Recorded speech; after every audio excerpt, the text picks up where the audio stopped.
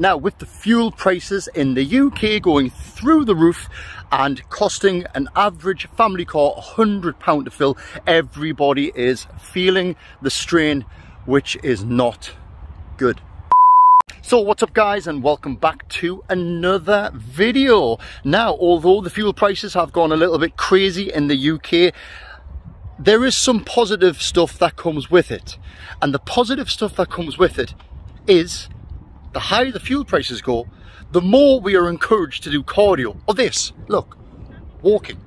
Okay, so although fuel prices have gone absolutely mental and everybody is struggling, it means that we are taking extra measures to save money by doing things like walking, which might be thinking, ugh, I can't be bothered to walk. But walking is cardio, and cardio is good for your health, physically and mentally.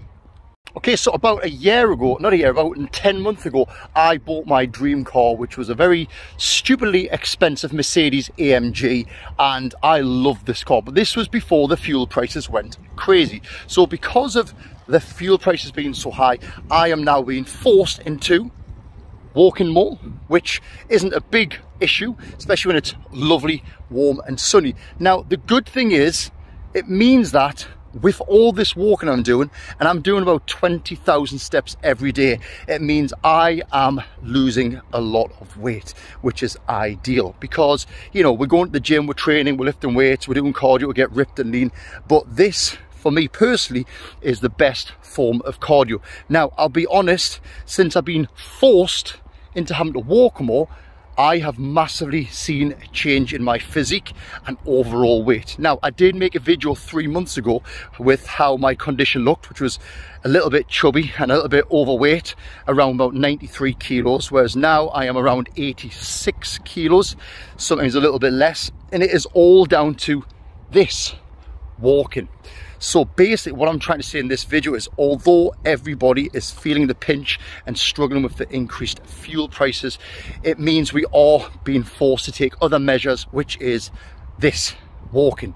And it's not a bad thing, okay? Especially when it's summertime, it's not a bad thing. So try to take something negative and make it into a positive. Now, as I said, me doing 20,000, 25,000 steps every day, sometimes I can't be bothered, but when I look in the mirror and I see the difference in physique and see how my body is changing, I'm looking going, actually, all that cardio is worth it. So in a way, I'm kind of happy that the fuel prices have went up because I'm not driving around as much, so I'm saving there, but also I am increasing my fitness and also getting trimmer and slimmer.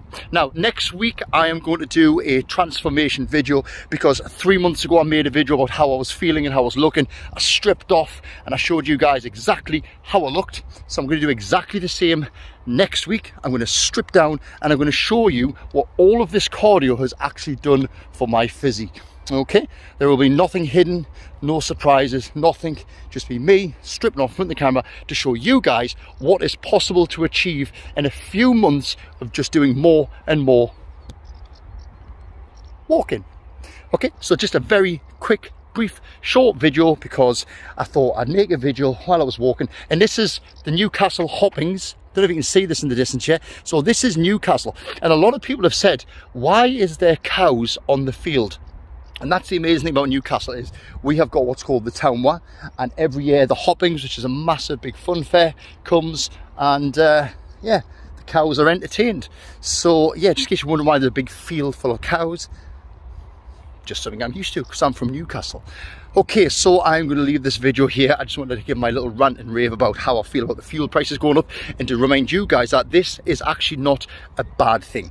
So ditch the car, start walking more, get more cardio, get more steps, and be more happy, be more productive, be more active.